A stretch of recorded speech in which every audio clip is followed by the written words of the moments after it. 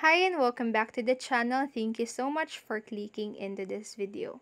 So today I am going to teach you how to stop Temu text messages or turn off your text and notifications from Temu.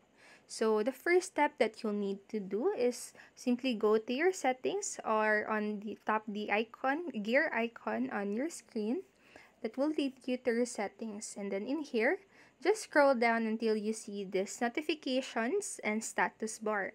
So go ahead and tap onto that and then go to your manage notifications. After doing so, you will see this app notification section right here.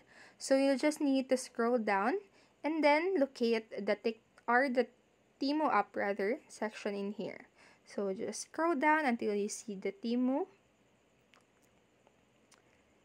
So right here, so as you can see in mine, the Temu part is toggled on. So if I want to turn off the notifications from Temu, what I'll need to do is to simply toggle this off. So after that, the